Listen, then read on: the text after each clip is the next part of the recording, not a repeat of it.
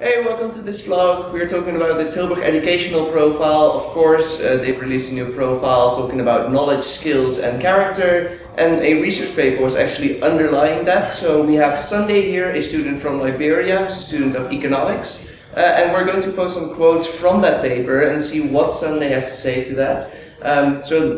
Thank you for coming. Thank you very much. So let's see. So the first quote that actually popped out is just, in general, an international learning environment is a must, and you mentioned that you actually believed in that importance. Can you expand on that a little bit? Yeah, an international environment is a must because it is important to have a cross sections of people from diverse backgrounds who have had some level of experience, who have some level of endowment that individuals can easily share and benefit from. So if you have an international environment that is conducive, that is attractive, and incorporate people from diverse backgrounds, it creates an opportunity to have a free flow of exchange of ideas and views that everyone can benefit from and it can be of use in the future.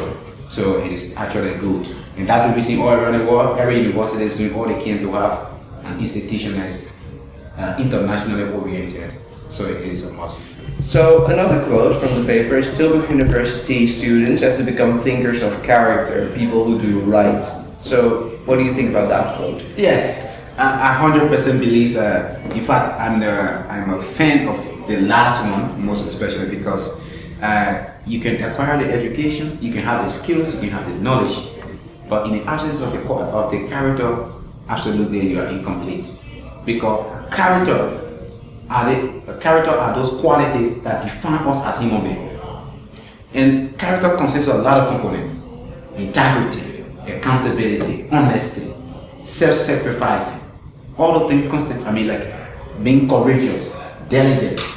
All the things constitute a character of an individual. So even if you have the skills, you have the education, the knowledge, you can get a job, of course, but in order to stay on that job, it depends on your character.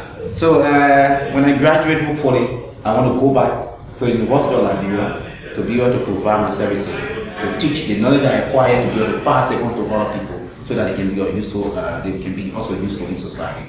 So I hope, to be a humanitarian. I hope to be a philanthropist, and I hope to be an educator to help other people out of poverty. It's very key. Seriously.